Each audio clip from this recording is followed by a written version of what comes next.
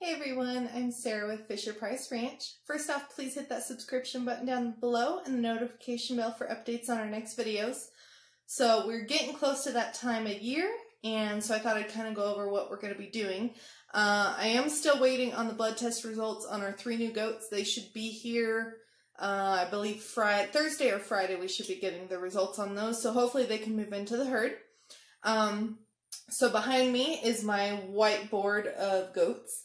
And we are going to start breeding season next Wednesday. So we've already got our breeding schedule figured out with who is going to go with which goat. And I'll go over why. And then we're also going to show you guys where we're going to put them as far as our breeding pens. So let's get started. Alright, so if you guys have not yet seen this, this is my whiteboard in my office. This is all about goats other than our monthly bills. You don't even want to see that. But, so I always have my head count, which I have gone over that before. This is what pen has how many goats and what kind, well, kind of what kind. My courtyard / pasture, those are my does. And I have 3 kids in there. And then my weaning pen, my buck pasture quarantine pen, and then my total number of goats. And then, of course, our feeding schedule, which has really calmed down quite a bit because our feeders hold so much food that we just fill them when they need it. And we just keep an eye on minerals and water every day. We can cross that off because we don't have any more chicks in the incubator. No eggs, I mean. We're going to get Thor in, which is our livestock guardian puppy. He needs his new rabies shot at the end of the month. And I'm seeing, because, okay, I did 4 bags of chicken feed in that feeder I built, and I'm seeing how long they last. That's when I bought them. So I'm going to see how long the 4 bags of feed last my 20 chickens, and that way I can kind of guesstimate about how much they're costing me per month. And then we have our projects, of course. Alright, so these are our goats. This is all of them. These are all my girls. And then they're all the ones that are going to get bred. These are the 3 that I kept from this past kidding season. So they're obviously not old enough to breed yet. So I try and organize as best I can. And of course, the breeding schedule. This will all get erased and changed when they actually do start breeding, because I like to keep it in order of due date. So right now, I have my 100% New Zealands, all my purebreds, 88%, 50%. So Bazooka, because we did lose his sire in January, we are going to let him have most of the does this year. So he's got the 4 New Zealand girls. So he has the 2 new ones, which is Calliope and Pinky. And then he has Coconut, Cream, and Tipsy. And then we're also giving him Divinity. This will be her first time breeding. And then also he's going to get Hopscotch, which is our black alpine doe. Now, I'll go over when we go and see the goats as to why who is getting who. So this year, because last year Rocky Road got most of our girls, he's only getting a couple. So he's going to get Bonnie, and then he is going to get Dippin' Dot. And then we have our new boy, which is Wrecker. And unfortunately, I've already got most of this figured out. So he's only going to get 3 girls this year as well. So he's going to get Beauty, he's going to get Sabrina, and then he's going to get our other alpine, Goldie. And then Buddy is getting 3. He's going to get Trinidad, Truffles, and Marsala, our alpine Sonnencross. So I wrote these out as far as class. This is what the babies will be, not necessarily what the parents are. So we'll only have 4%, the rest are purebred or New Zealand. So that's kind of how I organize what I'm doing as far as breeding season goes. And this will all be erased, like I said, and changed as the good does get bred, and I'll keep them in order. Alright, and a quick update. We finally did get our yard a little bit more organized. Looks a lot better. We still have our flagstone that we need to figure out where we're going to put that. I don't know if you guys just saw that bird that flew by, but she used our goat's cashmere and built a little nest. See if I can show you guys, whoops, what's going on in there. Maybe. There's a couple eggs for you. So I've been keeping an eye on her nest. It's actually right next to our bedroom window, so I can see her from my bed. And so if you guys want, I will keep you updated on her babies when they are due. Now she is a Say's Phoebe, and I am a birder, so I know most of the birds around here. So anyway, she has been sitting on eggs for a little while. She's in the trees right there. I don't know if you guys saw her moving around. But I can post a quick picture of what she looks like so you guys can see what I'm talking about.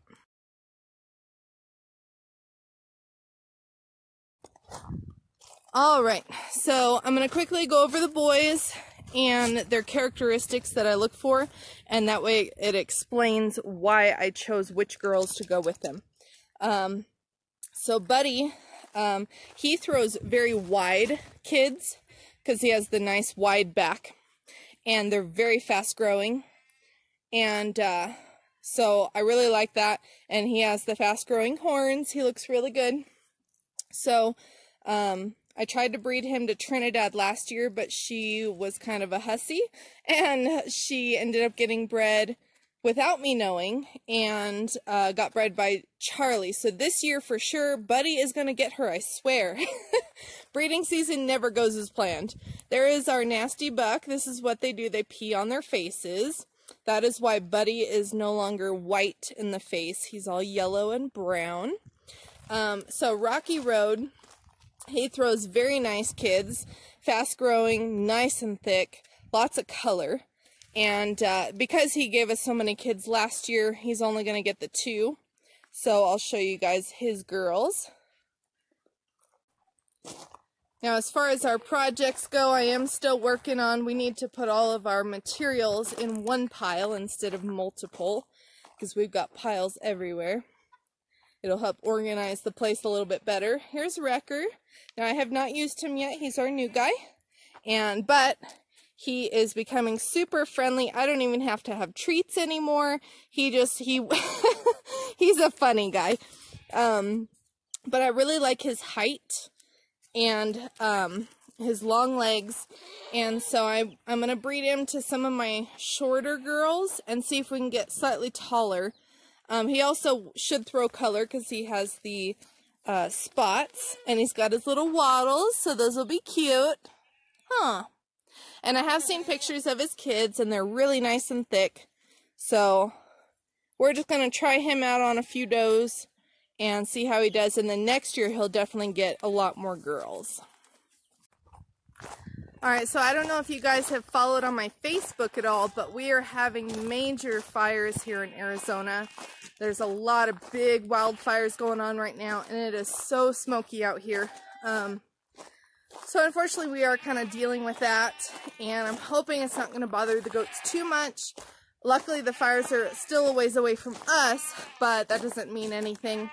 We could have a fire spark up at any time, especially when people are not being safe when out in the woods, and I've seen people dragging chains. It's just horrible. Smoking outside. So anyway, you can kind of see the haze. You know, the sun's not very bright. It's being it's got that sheen of smoke over it. So we're definitely keeping an eye on the fires just to make sure that they don't hit us too close to home. Alright, so today is a very hot day. It is actually in the 90s. For us, that's very hot. So here's our girls. Let me real quick show you Bazooka. Yeah, he heard me talking to him. Bazooka! Come here, bud. Here he is. Hi! Here's Bazooka. So he is growing like a weed. He is quite big. I haven't weighed him recently, but at 150 days he was about 70 pounds. So that's very exciting. Now, I really like his genetics. We did lose his sire back in January, if you guys saw that video. So I'm mostly using him because I need more of his genetics, and I love the genetics. Very fast growing kids, great quality. I do have his half-sister, which I'll show you as another comparison, which is this doe on the tire. And you can see how nice and thick she is. Very well built. Nice stocky girl, aren't ya? Yeah, you're a pretty girl. She looks like her mama, who's Bonnie right up there. So anyway, Bazooka is going to get all the New Zealand does. That way we can get more New Zealands. We don't have a lot on our farm. I tend to like the purebreds a little bit better, but some of our New Zealands this year have made me quite happy. Now, Tipsy is one of them. She came to us with kind of a bum leg, but she gets around just fine. But she is super thick, very well built, nice, thick, heavy doe. She's, she weighed in at about 136 pounds when she had just weaned off kids. So she has actually gained some more weight. So I would say she's probably 145, maybe even a little bit more. But she looks very, very good. So we're hoping for nice, thick kids out of this one. Nice, wide back on her. And then our two new girls, which are actually already in with Bazooka. I knew he wouldn't breed them right away, and they're not even in heat, but I needed them separated. That way they can gain their weight back really nice. And so this is Pinky, and then Calliope is hiding in the barn there. And these came from Vanessa, and I'm very excited, whoops, to see what they produce for me. Vanessa is very good at picking out does that are exactly what I'm looking for. So they had just weaned off kids, I think 4-month-old does, and I'm letting them dry up, letting them gain their weight before we get breeding. And then, so he'll get those. So that's 3 for him. Divinity, to give you guys an idea, this is Buddy's daughter, so our white buck. This is his daughter from last year that we kept, and you can see how nice and thick she is, so you can see what Buddy is throwing. Huh, girl? Nice and thick, very wide back for a doe, very well built. And so because Bazooka is a very fast-growing buck, we're going to let him breed her in hopes that we'll keep those nice genetics going. And then Bazooka will also get our Alpine doe, Hopscotch. Now, the reason I chose this doe instead of Goldie, our other Alpine who's hiding over there, is this doe is actually longer legged and a little bit leaner. So because Bazooka has heavy goats in his line, I'm hoping that the cross of the two should give me a good set of kids that have a little bit of both, you know, the longer legged but have a little bit more meat on their bones. We're crossing the Alpines in to add dairy, and as you can see, we're actually getting ready to dry the girls up, but they produce a lot of milk. She actually gives about 1.5 gallons a day if you milk her twice a day. Alright, and as for Bazooka's last doe, now this doe has not yet given us kids. She's actually hiding down here. She's 100% New Zealand, and she is actually half-sister to Rocky Road, so we cannot use Rocky on her. And so Bazooka is our only other 100% New Zealand. So I'm hoping the cross will do well, and I'm hoping she gives us kids. She's actually on the border, on the fence, for being cold if she does not give us kids, unfortunately. She had a miscarriage last year. I'm assuming she just got rammed, and I'm hoping that's all it was. But we're going to give her another chance and see what happens. Alright, so our new guy, Wrecker, he is going to get Beauty. Now, she's a purebred doe, and she throws very nice kids, no matter who she's bred to. She's a very wide-set doe, and all of her kids have also been that way. I actually have one of hers that I can show you guys, but she's a little bit on the short side, and so I'm thinking with as tall as Wrecker is, they'd be a really great cross, and they should give nice color too, because she has got some color on her. Now, her daughter is right over here, hiding in the tire. This is Truffles, and you could see how nice and thick she is. Hi, pretty girl. How you doing? But she's really nice and wide, just like her mother, and she always throws that. And so, definitely I think Beauty will do very well with Wrecker. So Wrecker is also going to get Sabrina. Now Sabrina's another purebred, and she was bred with Rocky Road last year, and this is actually one of the kids that we kept right here. Peppermint, hi sweet girl. Sabrina has a very nice temperament, and she definitely passes it along to her kids. This is all natural for her. I did not spoil this goat, I swear. So I think, I'm hoping actually that we might get some color this year. She did give me that chocolate doe, which was really nice. But she throws beautiful kids no matter what she's bred to. But, so we're going to try her with Wrecker. Now Wrecker is also going to get, our other Alpine doe. And this girl is only, I want to say a year and a half. She was a first freshener this last year, and she's giving us 1 gallon a day. And so we're just going to breed them together, add a little bit of dairy in there, and go for that size. So I'm not really sure what we'll get here, but that's what we're going to do. So that's what Wrecker is going to get. Alright, so now for Buddy. Buddy's going to get Marsala, which is this big girl. Now she came to us as a rescue. She was clean of disease, which is great. She really needed copper. She's finally shedding out that winter coat, so she's going to look really good. But she's definitely gained all of her weight. She looks great, nice and healthy. And she was, when she was thin, she was 136 pounds. So I have no doubt she's at least 145, 150. And I really like her build. She has a nice top line. And so we're going to breed her into the Kiko and see what we can get there. So she's going to be bred with Buddy. And then Buddy is also going to get Beauty's daughter. So the one that we looked at that was hiding in the tire, the black and white one, is Truffles. They like to chill out in here. There she is. There you are. So this will be Truffles' first year getting bred. And so we're going to breed her with Buddy. And then Buddy is also going to get Trinidad, which is this big girl, and she's the one that we tried to breed him to last year, but she said no way. And so this year, no matter what, she's getting bred with Buddy. I really like her kids. We kept one from last year, or I guess earlier this year.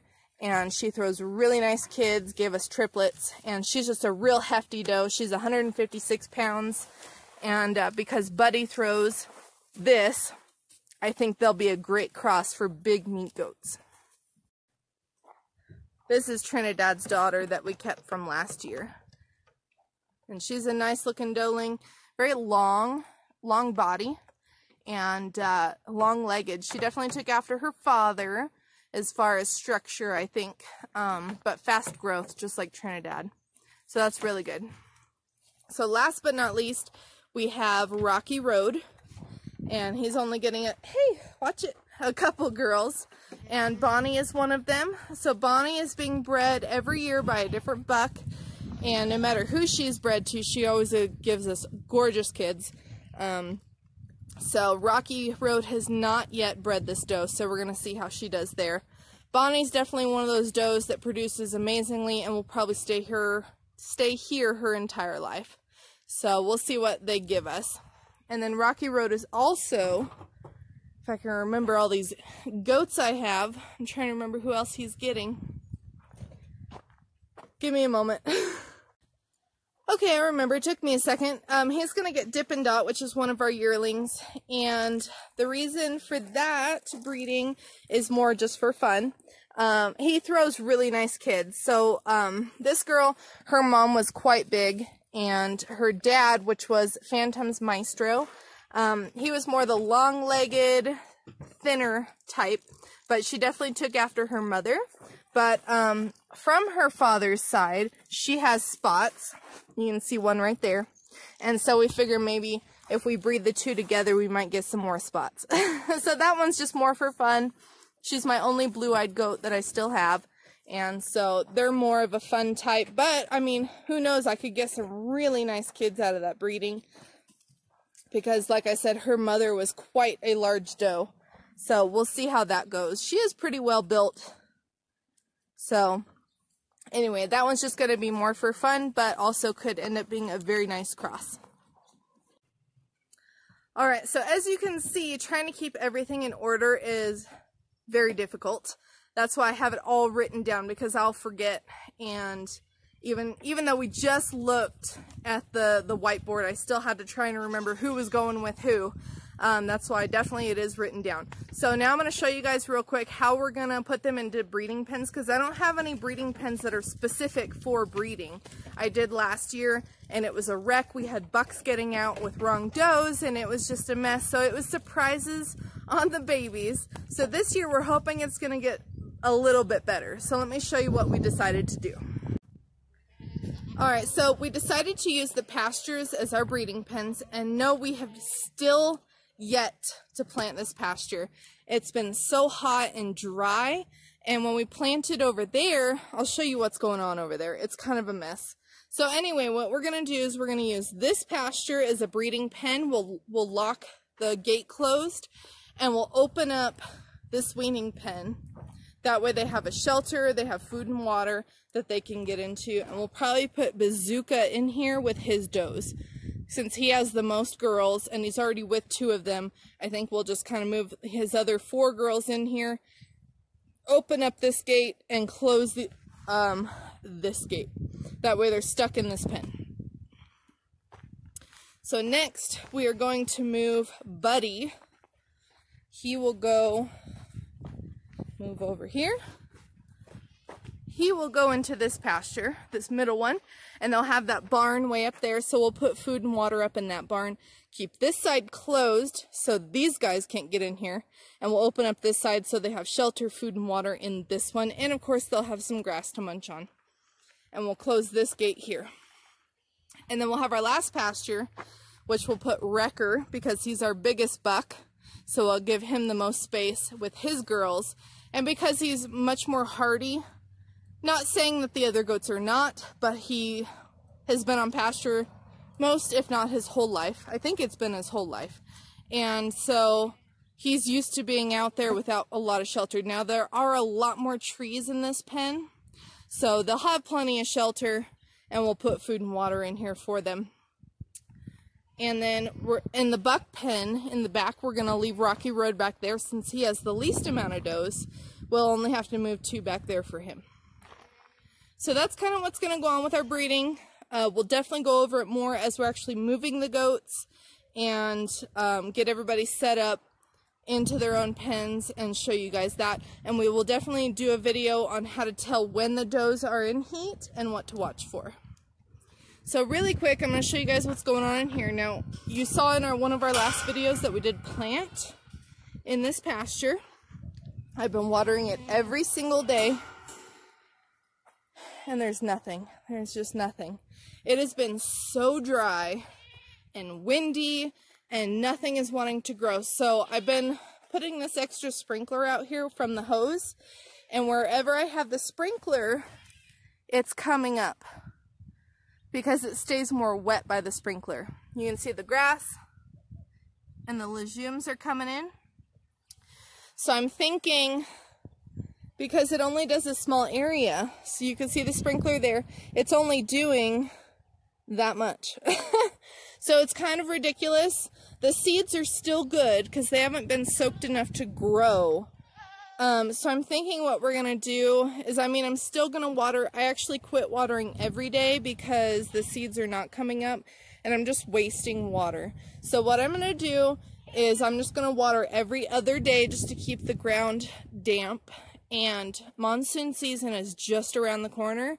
I'm thinking that when the rains actually do hit, that this should really start to grow, and I can always throw some more seed if I have to, but at this point I feel like I'm just wasting water trying to get all these seeds to come up, and our water bill is like $200 a month. It's getting a little bit insane. Now this sprinkler over here has the least amount of pressure and it doesn't spin very well, so it just kind of sits in one spot.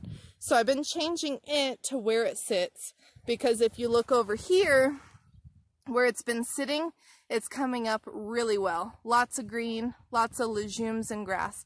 So I'm just going to slowly rotate that sprinkler, and it just waters one spot forever, and it seems to help.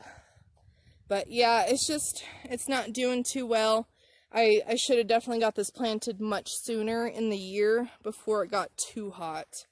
But, so here's one of my mistakes that you guys can learn from. Plant early before it gets too hot and the ground just dries up way too fast.